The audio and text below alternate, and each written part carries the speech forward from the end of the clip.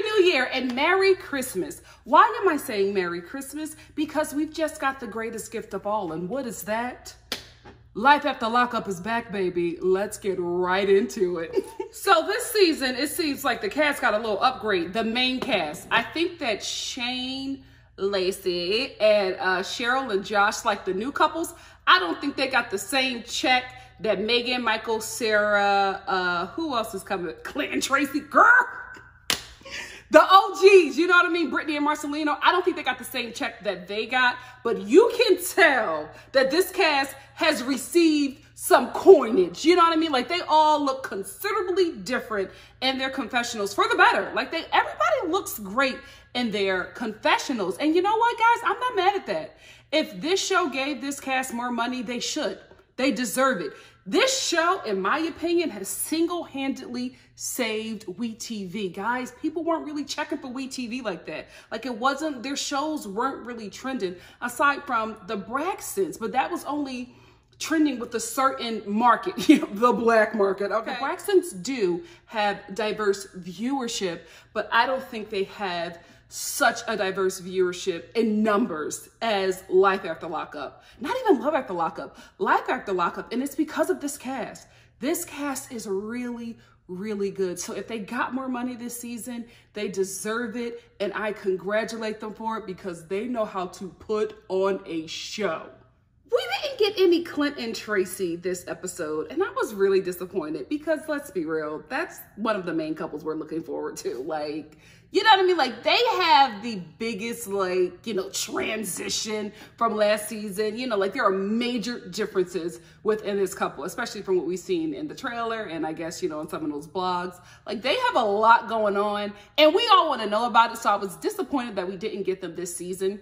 This episode, but I think that we did not get them this episode because I think this season is going to introduce us to new couples that we met in Love After Lockup and, you know, pretty much give us their story, right? And then bring us up to date with the couples that we have fallen in love with the last season of Life After Lockup, right? I think they're doing that because Clint and Tracy, in my opinion, from what I've seen, I think they're going to consume this season. I ain't mad at that.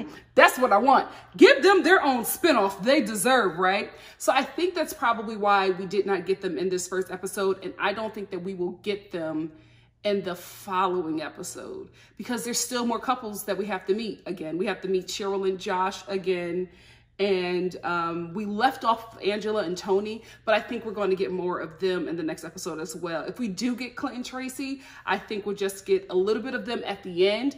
And then the third episode is all Clint and Tracy because they have so much real stuff going on. And sad to say, but I cannot wait to watch. So let's talk about Lacey and Shane. Do the Love After Lockup or Life After Lockup producers like force their cast members to like reveal to people that they're felons or that they're dating somebody that's a felon? Because Lacey and Shane go to, I think it's what is it? Is it a fertility doctor?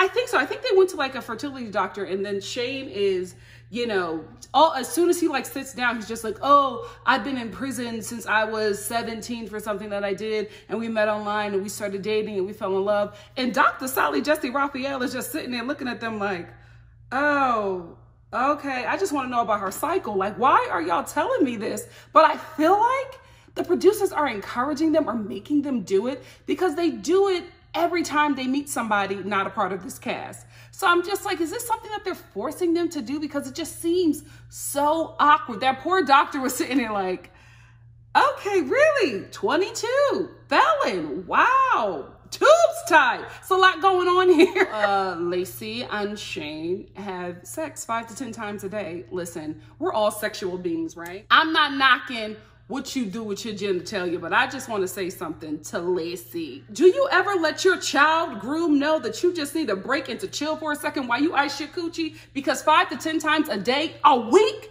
That sounds painful. Speaking of Lacey, she looks great in her confessionals. She looks really great. I think she stopped doing fillers and lip injections, and her face has like come down from like buff Squidward to like normal. You know what I mean? When people get like too many fillers and like injections, they start to look like buff Squidward, and it just doesn't look right on a human being. But now that she's like removing those things or just stopping it, she looks really great, which is making me think that she's pregnant. Do you guys believe that she's pregnant? Because I'm like, why would Lacey stop putting fillers and injections in her face? Like, what would make her stop doing that? The only thing I could think of is that she's pregnant, because her and Shane are moving really, really fast. Like, they just got married. He obviously has a drinking problem. She's still in love with, what is that, her ex with the nice voice? What is it? You know what I mean? I don't want to say the meth addict, but you know, him, right? Who's back in prison for like meth issue. Jesus, this meth is really taking out the young people. Oh my gosh, is the 80s back? Lord, in the worst way. So Lacey and Shane are trying to expand their family, or plan on expanding their family. So they're moving out of her home and they're moving into a bigger space, which makes me think that this girl is pregnant. Like, in the confessionals, I think she's already pregnant, because why would you guys do this right away? You just got married. Now you're moving to a bigger home.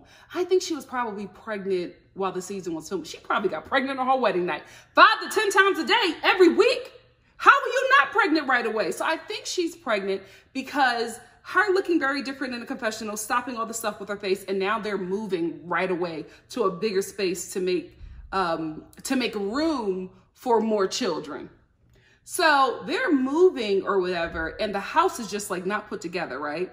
So stuff is everywhere. Like, Shane is throwing stuff in the truck, and Lacey doesn't like how he's doing it, and she's not helping. Lacey's pregnant, guys. Lacey is pregnant. Because at first I was upset with her, because I was just like, how are you cussing him out, telling him that he's not doing enough? You know what I mean? Shane is drinking, you know what I mean? Like, I would be annoyed too if we have something important to do, like move our entire home, and my man is drinking, especially if I'm pregnant and I can't help, right? So she's upset with him about that, but at the time, I didn't think that she was pregnant. And I'm just like, well, why didn't you pack stuff up? Because these are movers, not packers. If you want packers, that's an entirely different service. So why are you upset that the house isn't put together and being moved the way you want it to be moved, when you're just sitting there watching him do everything? Because even Shane was like, well, you're not trying to help me. And she was just like, oh, Shane, whatever. And I was just like, Lacey don't back down from the argument. Like, if Shane would have talked back to her, if she was not pregnant, she would have beat him up and probably stabbed him in his liver. So you're not trying to fight him for talking back to you? Lacey is pregnant.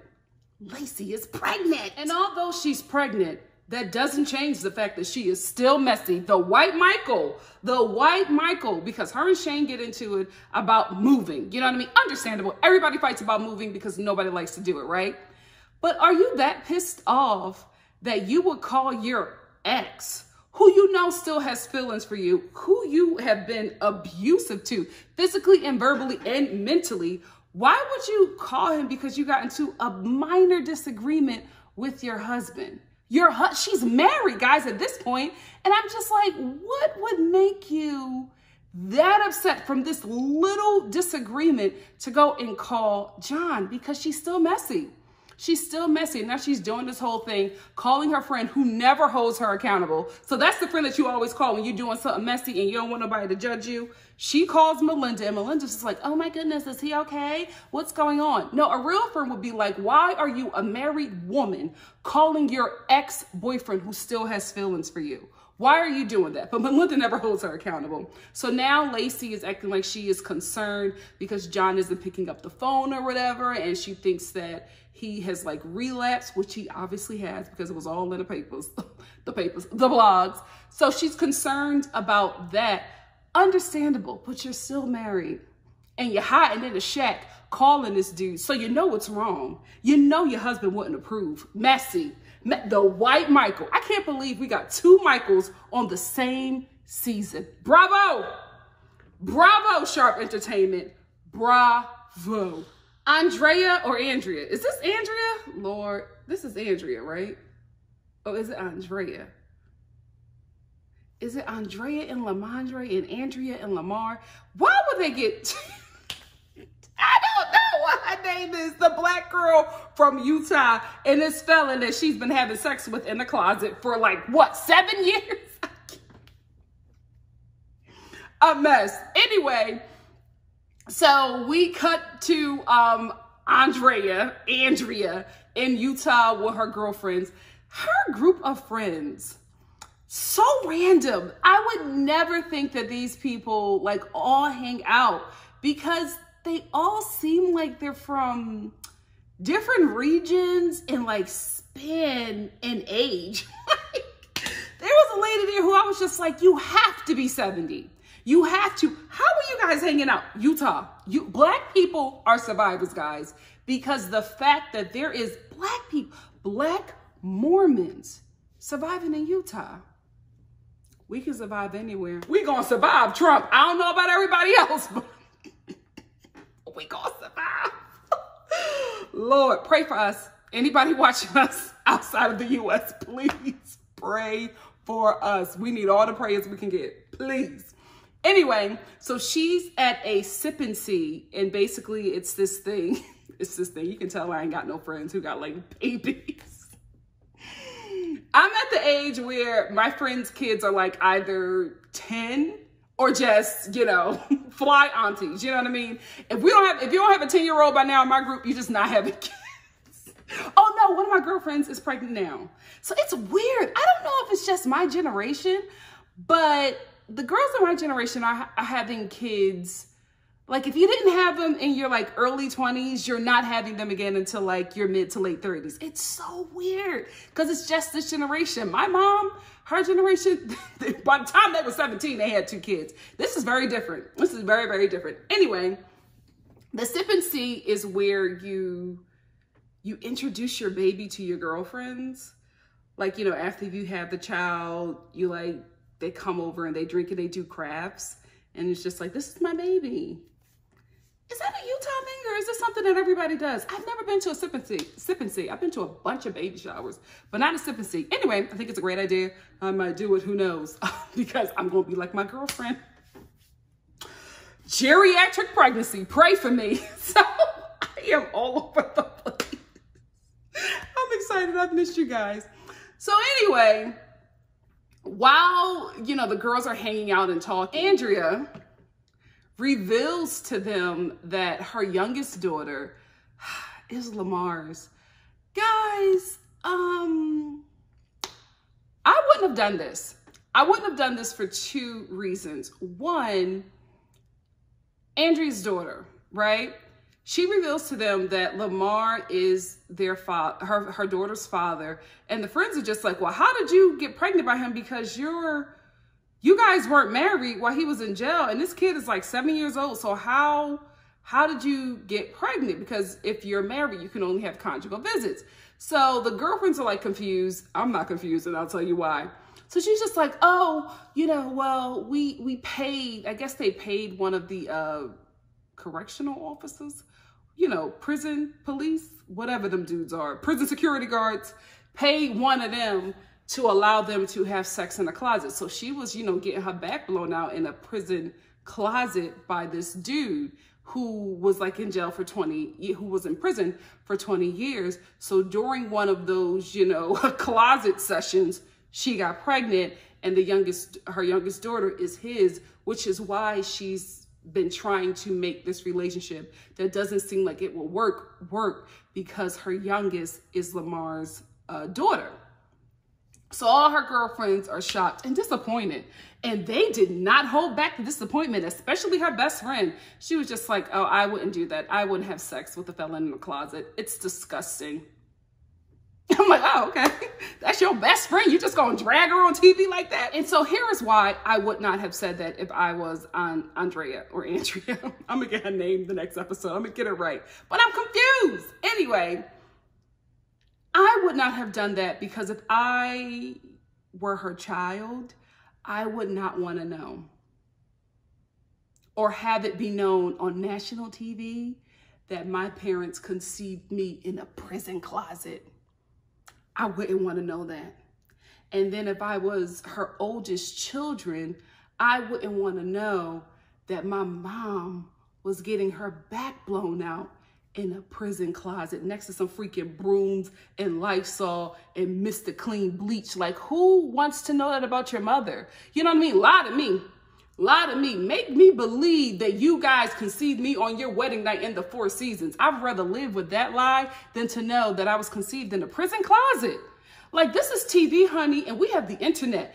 This clip is going to last forever. Your daughter is going to know that she was conceived in a prison closet. Nobody wants that. Nobody wants to know that. And I just felt like, I get that you're on this TV show and you want to make money and you want to become a reality TV star. I totally understand it, but I just feel like some stuff you could leave to yourself. Like, we didn't need to know that. You know what I mean? Like, it was good TV at that moment. But when you think about it, when you think about the effects of it, it just, it wasn't necessary. I mean, it's juicy, but for the sake of her children, I don't think that that's something that she should have revealed. Because as we see in the trailer for the next episode, her children, especially her son, is really disappointed. I think her daughter walks off when she finds out that that's just really messy to know that your little sister is this man's daughter and you haven't known that for like all of her life and you're finding out on TV.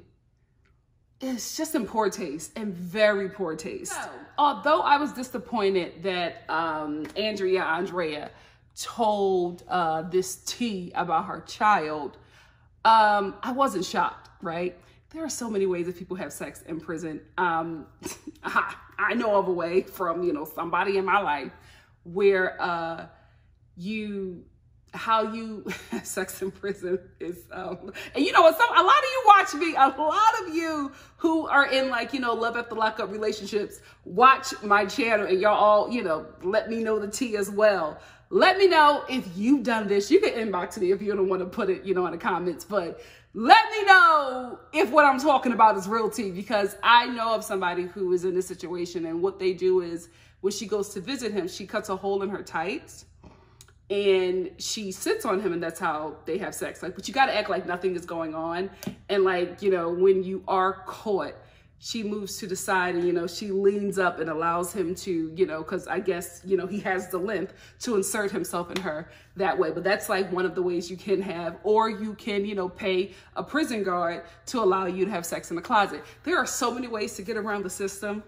The system will never beat the people. Never. Brittany and Marcelino. I love this couple. I've loved this couple from the beginning, even though I had my issues with Marcelino and how I just felt like he was too much. I felt like he was smothering Brittany right as she got out of prison. However, I think they have grown, and I love where this couple is. You know what I mean? Watching them in their confessionals, it's so beautiful because you can tell they're not faking it. Like, it is real love. They really enjoy each other, and they are just having such a good time in this relationship. And I'm so happy for the both of them, because there's been so much adversity in their relationship, and to see them in this healthy place, I love it. I really, really do love it. I've always loved this couple, and I am so happy that they are still in like a good place. They've had the growing pains, but they have been able to weather that storm. They've weathered so many storms, and they are in this position. So proud of them and so happy for this couple. I told you that I saw them in Vegas the last time that I went. They're also a very tall couple. They were towering over everybody. I think they're both like 6 feet or something like that, because I was just like, when they were walking down the hallway, I was just like, y'all don't look this tall on TV. Is everybody in Vegas or in their community tall? Because Brittany and Marcelino do not look that tall on TV. But in person, guys, I'm telling you, they were taller than everybody in that freaking casino. I was like, oh my gosh. So not only are they in a good place in their relationship, they're in a really good place because they are now expecting another child. Brittany is pregnant again. Is her daughter even one? No, she said 15 months apart. So the baby just turned 1, and now they're about to have another child, a boy or a girl, they do not know, and they have Giovanni with them full time because Tito was out there back in the streets. So they have a lot going on, but they seem to be handling it really well. I mean, you know, for a couple to have, you know, a newborn and to be dealing with this custody thing with Giovanni, and to now, you know, not a newborn, but a 1-year-old, and now, you know, you have a child on the way that you did not prepare for, because she said that she was on birth control, and she said that there was like, they were struggling with the, you know, calculations. It's okay. This is real love. I don't care. They can mess up on the calculations. I'm just glad that they are in love and happy. But there was like a 1% chance that Brittany could get pregnant on this birth control. And I guess, you know, Marcelino, the Puerto Rican, broke through with his sperm and got this girl pregnant again. Wow. Their story is so amazing. Oh my God. Angela and Tony. Guys, did you know that Angela was a mental health therapist? For who? Other people? Mama, it can't be. You better be one for yourself and not other people. How in the hell are you helping other people and you in this relationship with Tony? How you helping me work through my issues when you got your own? What is that? I'm not looking it up. Books and busy, okay? If you are a mental health therapist or knows what it is, like what the job requires, let a sister know in the comments section below, because when I saw that, I was like, mental health therapist? You helping somebody work through some mental issues? And you living with a whole mental issue? Girl, no. You're not taking my insurance money. I'm not signing up for this. Get some help first. Then you come and start trying to work through people's mental issues, because there's no way that you are like, you know what? Mental health therapist. I started to think about it, and I could be wrong, but I'm like, mental health therapist, Angela. Is she one of them chicks that like babysits, that like takes care of people who have like mental issues, like mental and physical issues? Because I see a lot of them. Can I be real? Let's tell the truth from saying the devil. In the hood, you see a lot of, you know, in Philly, where I'm from, you see a lot of, you know, Black, Puerto Rican, ghetto white girls with people with disabilities. I'm starting to think that maybe that's what Angela does. Now I can see her doing that. I can see her doing that because she does have like a caretaker's heart, because I think that's probably the reason why she continues to take care of Tony, because that's what she is. She's his caretaker that he continues to cheat on. Like Tony, I don't know if it's a maternal thing, but she is constantly being lied to and cheated on by this man, and she continues to take him back. And I thought it was just because he was this young thing that will make her feel good. But, you know, a young dude trying to scam, you know, an older woman for some coins, they're a dime a dozen. You can find them anywhere. What makes her continue to go back to this guy?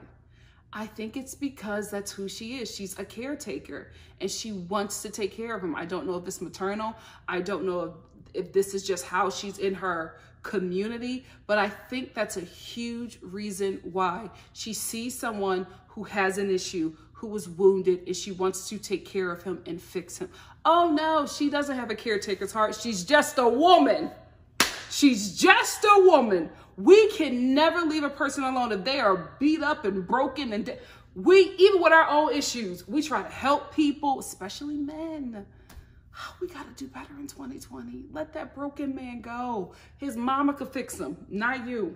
Not you. And the mama can't even do that. Not your problem, ladies. Not in 2020. Angela, sweetie, how many times have you been cheated on? Because this SIM card, you know, idea that she came up with, genius. But I'm like, you have to have been cheated on a lot to like get here where it's nothing to you, because she just felt like Tony was cheating on her, and she took his phone while he was sleeping, and he like has his phone lock on, and I guess she doesn't know the code or whatever. So she was like, Tony thought he was slick locking his phone, but I got something better for him. I took his SIM card and I put it in my phone, and voila, there are all his text messages. I was like, wow, I would have never thought of that. Have I been cheated on? I probably just haven't known. Have I been cheated on? Has he cheated on me? Oh, but it was with a guy. He's gay now, so. Church girl. Every dude I dated is gay. So Angela starts scrolling through Tony's text messages, and while she's scrolling through his text messages, I'm looking at this font, and I'm like, did you enlarge this, or is this Tony's font? Because wow, I mean, the font was like Comic Sans size 72. I'm like, who can't see? Is it you or Tony or both? And through Angela's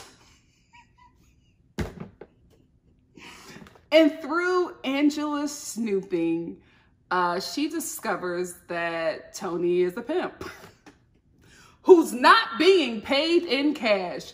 He's being paid in coochie. What? This show is amazing. That was like, what? So he's getting rooms for prostitutes. Is that the right term? Sex workers. He's paying for rooms and allowing sex workers to use them. And he's not getting like anything off top. Like he's not getting a cut. He's not getting 10% of her profits. They're just paying him in coochie. Like,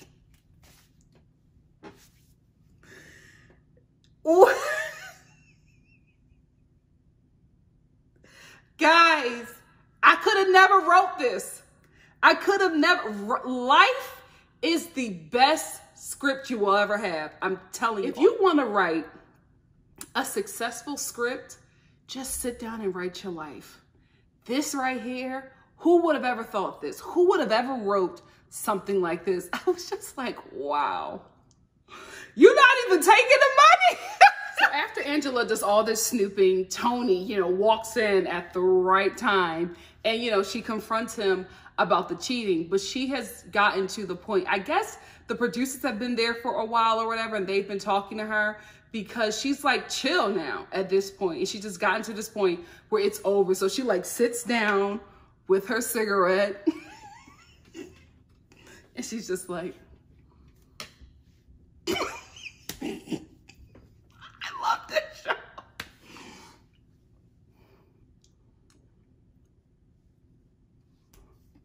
Tony, it's over. I'm done, Tony. Get your stuff and go. I'm done. I'm done, Tony. I got in your phone last night. I saw the text messages. I'm done, Tony. I'm done.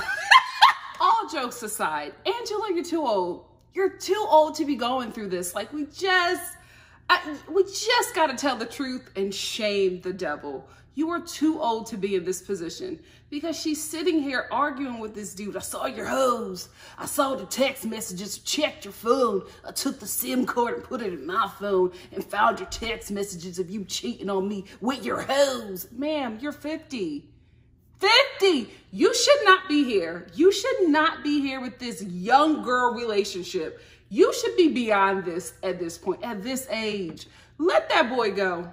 Let that boy go. So let's end this review with one of the most interesting couples on this show. Second to Clint and Tracy, thruples. Second to Clint and Tracy, but Megan, Michael, and Sarah, girl, they gonna give it to us this season. So we pick up where the last episode of the last season left off, where Michael is on the phone, like some girl calls and like the producers ask them who it is. And the girl is just like, oh, I just dropped off the kids and now we home and we getting something to eat. And the producer's just like, well, who was that? Who was that girl? He's just like, oh, it's nothing. It's just, a female. He's that guy. A female that, just called at the wrong time. I bet you that female is a baby mother. I bet you that's another one of Michael's baby's mamas, because why is this girl telling him about the kids? I took the kids out to get something to eat, and now I'm bringing the kids back home. The way she was talking about the children, in my opinion, was in a way where it was their children. And I wouldn't put it past Michael. And I wouldn't put it past him to have, another baby's mama out there, especially, guys, have you watched any of his lives? Somebody, whoever it is, thank you, post his Instagram lives on YouTube, and the way y'all women are on that man's lives, just being all kinds of horny. The things that are being said to him, I'm like, you see him on the show. You see how he treated his wife. You see how he treated the side chick. He treated her accordingly. Like, you know, you treat a side chick like that. But he treated her better than the wife. You know what I mean? And the wife, he just, listen, I told y'all, Sarah got on my nerves, but she was still the wife. I will always ride with the wife. Anyway, I would not be shocked if that's another baby mother or another wife. Knowing Michael. And since we're here, you know, and since I believe we're friends, I'm going to reveal something to you guys. And before I reveal, I just need you to make a promise that you're not going to, you know, throw anything at your TV or throw your laptop or your phone. Because I'm going to be honest. It's honesty hour.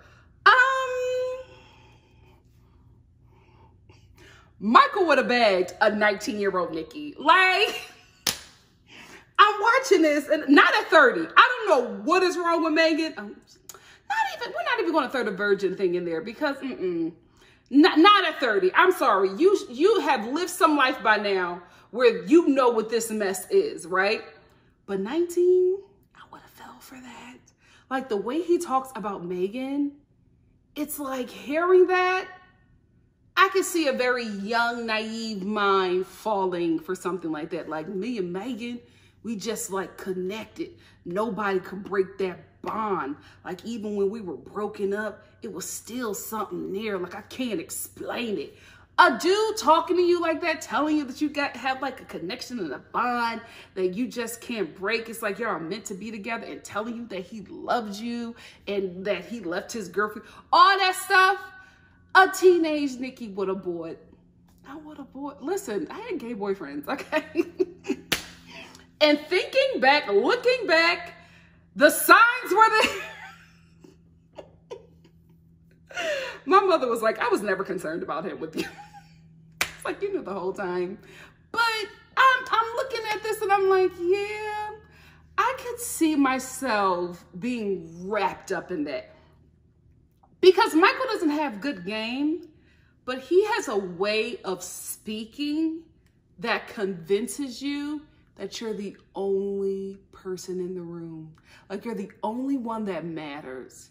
Even if he had just left being with another woman, the way like he talks to Megan, I'm just like, I could understand falling for that. Not at 30 though. Not at 30. Maybe it's because she's very sheltered. Is that what it is? Where is she from?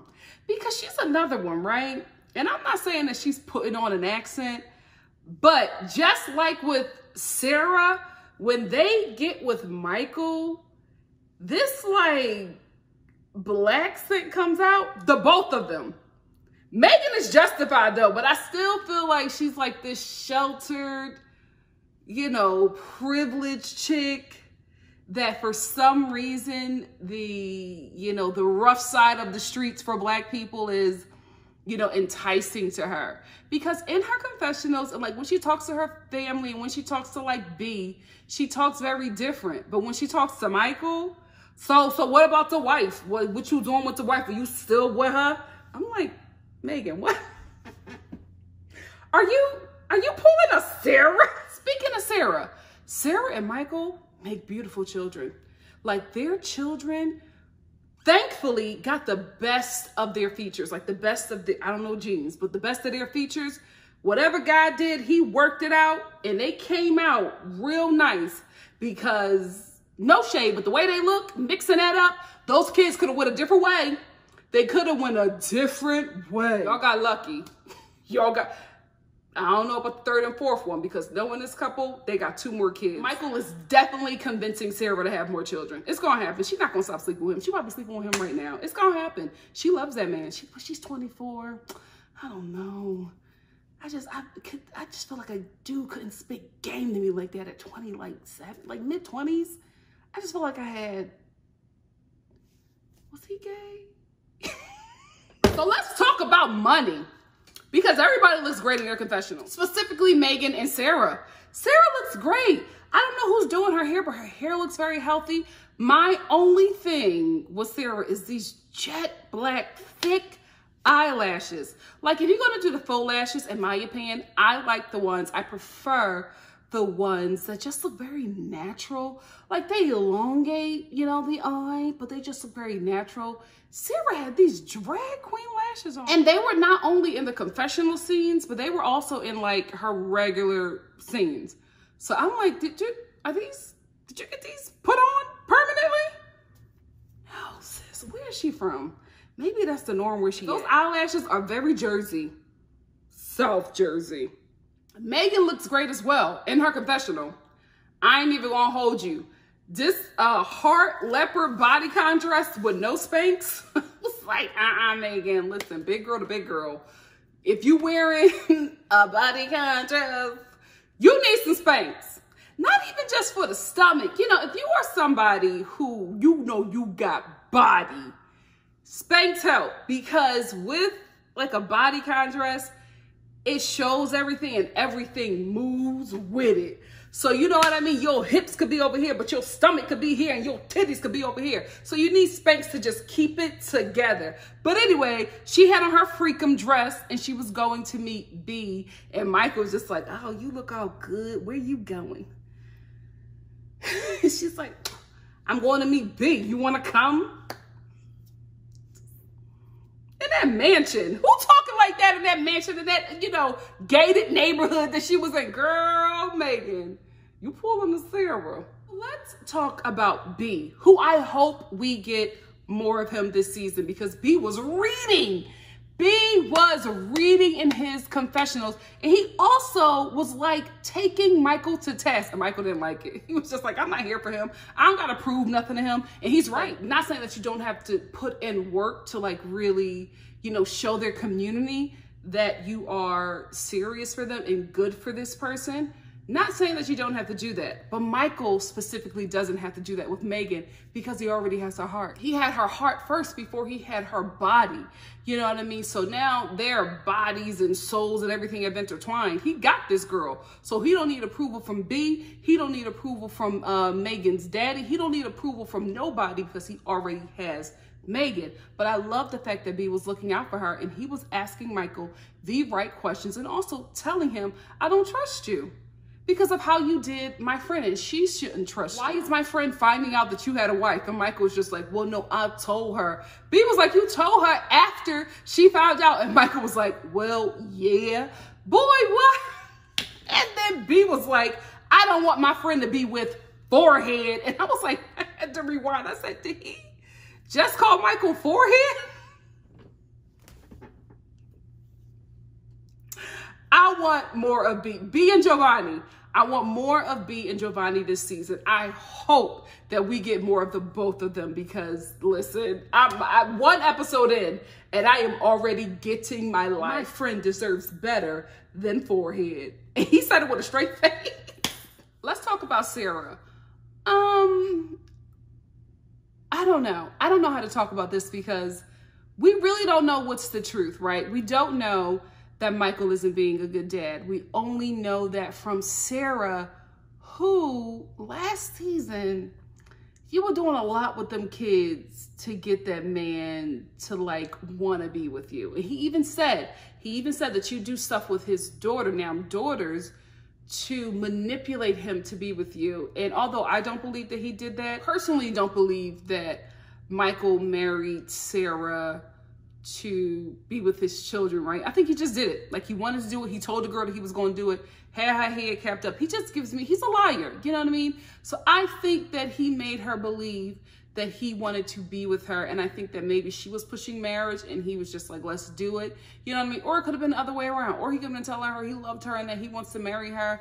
And so they finally decided to do it on one day when he was feeling down in prison. She came and, you know, made him feel better and they got married. That's what I think happened, right? So although I'm not buying that she made him marry her so that he could be with his children, I do, from what I've seen, just based off what I've seen on the show, thinks that she uses the kids to, you know, manipulate him or like, you know, guilt him into doing certain things. which is why this scene with her playing Michael with her daughter bothered me, because just like with Andrea or Andrea revealing that her daughter was conceived in a prison closet, I thought that this was in poor taste. I didn't think that we as the viewers needed to see that. It was painting a narrative. Whether you like Michael or not, whether y'all have y'all issues, that's still your child's father. So to play into this idea that he's not there, and sometimes you got to play daddy and you're putting on a cap and you're talking to him and you're feeling you're talking like him, and you know your daughter is visibly sad and you're keeping up this charade. It was just in poor taste. It was just in poor taste. But if she is doing this to paint a picture of him that is not true, how maniacal.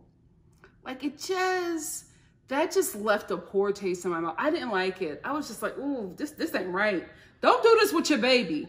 Don't do this with your baby. Bring your stud best friend over and shoot some scenes with her. But don't do this with your child. You know what I mean? Because even when the daughter called, she called Michael and he didn't pick up. She called him like several times and she was just like, he never picks up when it's me. I don't believe that. I think that he thought that Sarah was calling him and he didn't feel like it. He didn't want to talk to her. He was probably with Megan or his other baby mama. You know what I mean? He didn't feel like talking to Sarah.